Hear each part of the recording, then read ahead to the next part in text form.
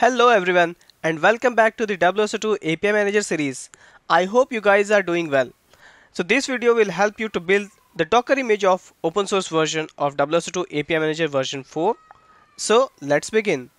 So here is the quick agenda for today's session. We'll see about the prerequisites for building the Docker image. Next we'll build the Docker image. Next we'll push the Docker image to the Docker Hub, and all these activities we'll be covering through a demo. So there are certain prerequisites for building the Docker image. So we must have a binary distribution of WSO2 API Manager pack, typically in a zip format. So we have already built the binary distribution in our previous tutorial.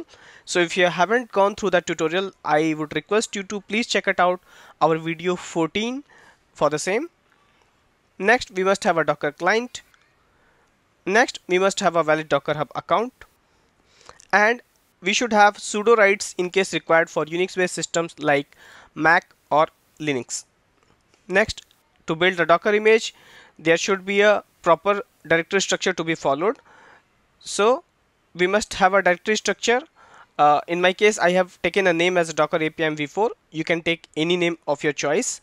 This directory must contain certain files: Docker file, docker-entrypoint.sh, and the binary distribution zip package of your API manager.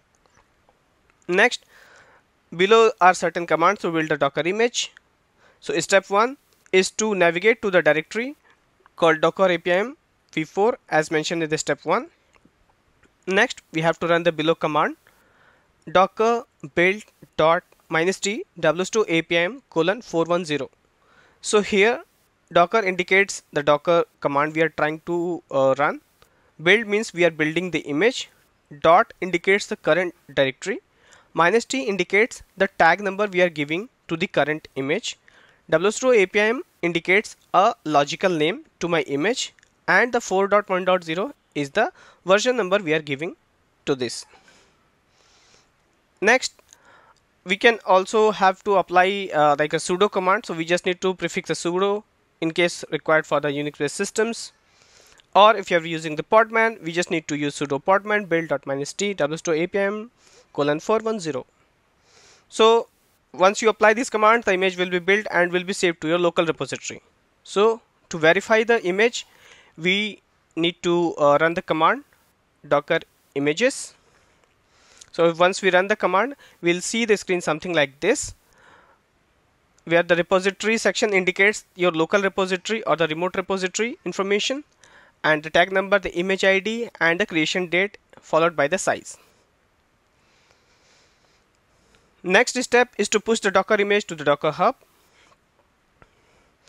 So why we are doing this? Because in our actual projects we would be pulling the image from a remote repository. In this case, we are expecting that we are pushing the image to a public repository, but in some sort of implementations you would require to push it to your local repository, so you can push it to local repository as well.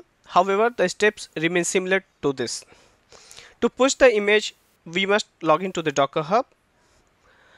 So we need to provide a valid username and the password using the command line, and once we see the message login succeeded, we are good to proceed. Next step is to tag the image to the remote repository. So how should we do?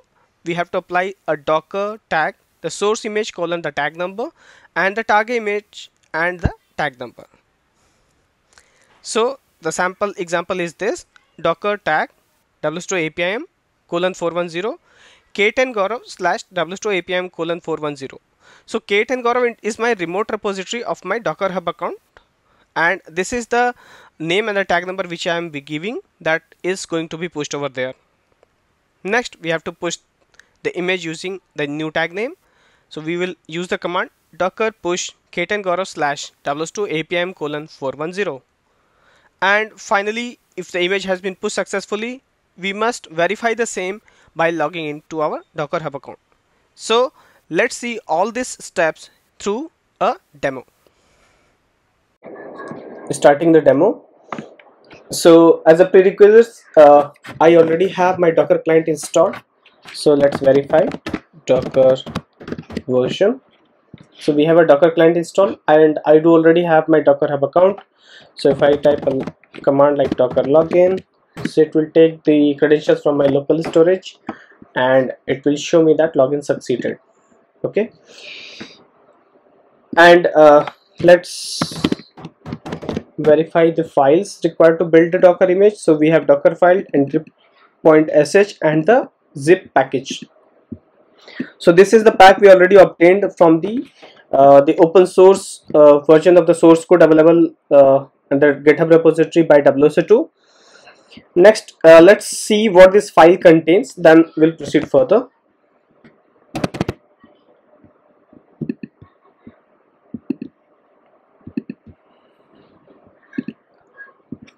So this Docker file contains the instruction to build the Docker image. So for example, it takes from Ubuntu 20.04, it is creating a Linux based Docker image using the Ubuntu version 20.04. It is setting some language related stuff. It is installing the JDK dependencies, setting the Java version, and installing the OpenJDK 11. Then it is setting the Java home. It's verifying the JDK installation in the image itself. Then it is setting the WSO2 related artifacts on the Linux for the Linux container. So kindly note that the version number is specified here, so it should match as we are applying, though we will be using some the already zip package available with us. Next, these are basically the product pack related settings and the user and group related settings. Next, it is adding some group and the ID. This is are the variables we are setting. This we are setting on the Linux container, and then we are adding some the ownership to this file, docker entry.sh, which is the initialization script for the Docker image.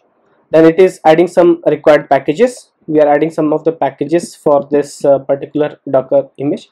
Then we are copying this zip file. So this is the zip file available on this machine, which is on our local. We can also parameterize this, or we can make it through the variables and the dynamic as well. For this tutorial, I have made it as simple, and then it is copying it to w2 server.zip.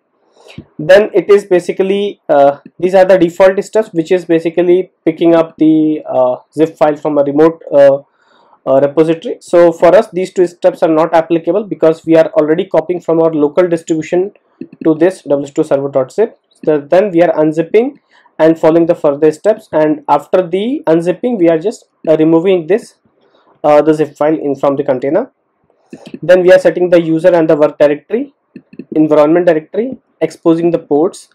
We are adding some of the permissions to entry.sh, and finally starting the server using the initialization script. So we have this initialization script called docker entry.sh. Let's see what it contains. So this is a predefined script provided by WSO2. So you can visit their GitHub repo. I will also upload these files on my GitHub account and will share the link in the description. So it is setting some of the volume related stuff, then setting up the home directories. Okay, then other artifacts related directory related artifacts, optimizing the in case of profile based the startup, we can set up a particular profile name. You know that we have the different profiles for WSO2 server, WSO2 API manager. So we can also mention the particular profile. As of now, we are not making any changes, starting with the default profile. Okay, any other configuration, the volume, and then it is starting the WSO2 server. Okay, so this is called the initialization script for WSO2 API manager. So we have understood, we have some basic idea about these files, what does it contains. So now let's clear the screen and let's build the image. Let's verify what all images we have. Docker images, we have 2 images. Now let's build the image. Docker build.inst WSO2 APIM 4.1.0. It will start building the image locally. So successfully we have built the image. Let's verify the local repository, the docker images command. So now we have this image Okay, it's showing that it created 4 weeks ago. That doesn't mean created 4 weeks ago. It basically created just now, but it was in my cache. So let's re-verify using a different name, APIM v4. Let's say I built this image, Docker images. So again it is showing that it's created 4 weeks ago. That means all the images are basically layered based concept that Docker uses. Okay, so if the layer already exists in my system, it will show that it created some that particular duration. So don't worry on that part. We'll take a reference of this image only. So now we have this image available. Next we have to push this image to the remote Docker hub repository. Let's first log into our remote Docker hub. Okay, so I've already logged into my Docker hub account, as you can see.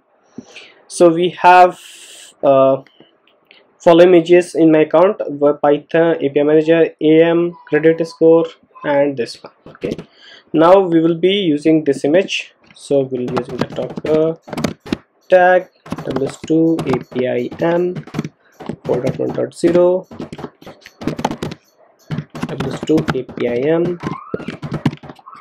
Okay, just tag it. Cool.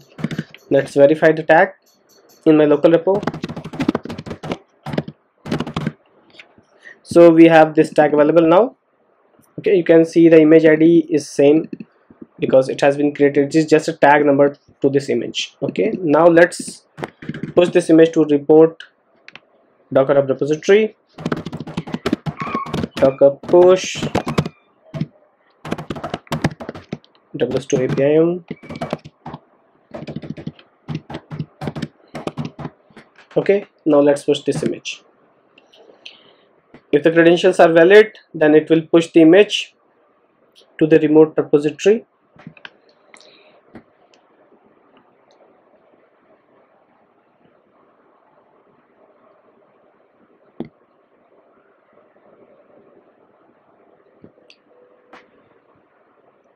Let's wait till the image is getting pushed. Okay, so it successfully pushed this image and the hash is generated. This is showing this is mounted from this WSO2 API manager. That means that layer already exists in this particular image. So that's how the Docker images concept works. If that layer particularly exists in my remote repository or the local repository, wherever I've been building the image, then it will pick the particular layer from there. Okay, so now let's refresh this page.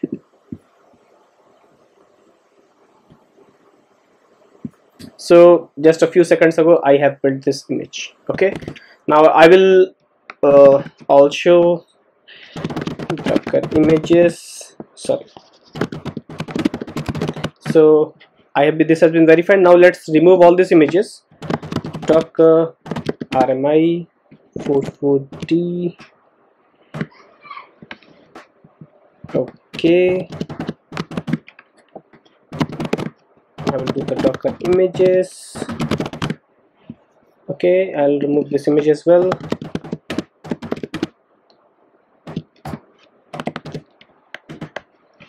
Okay, so let's verify the Docker images.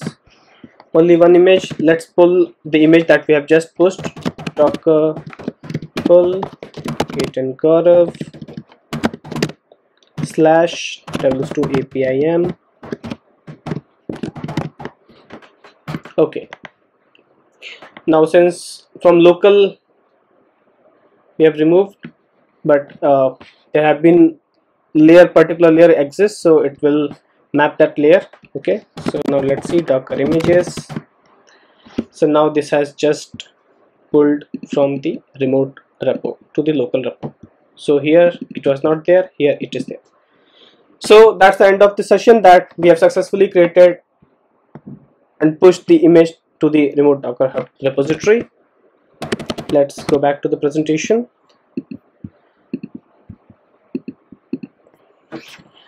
So finally we have done all these steps. So thank you very much for staying tuned for this WSO2 API manager channel, which is WSO2 Bytes. So don't forget to my channel and hit the bell icon to get the latest notifications of my videos. Thank you.